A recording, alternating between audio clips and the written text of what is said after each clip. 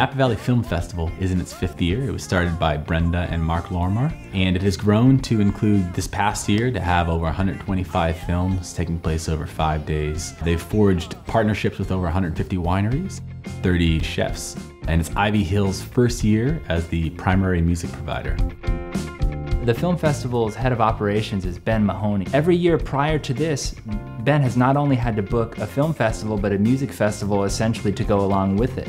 And this is the first year that he sought help. He needed somebody who could take charge and really provide a solid music service that was going to be appropriate to what was happening.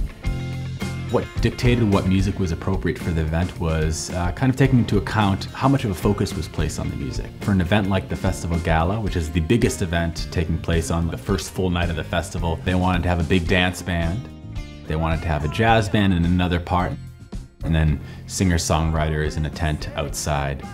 They had such a variety of needs to fill. We brought 18 musicians to the film festival. On any given night, we could have anywhere from 1 to 3 or 4 bands performing. It really gave us an opportunity to use the full scope of our artist roster.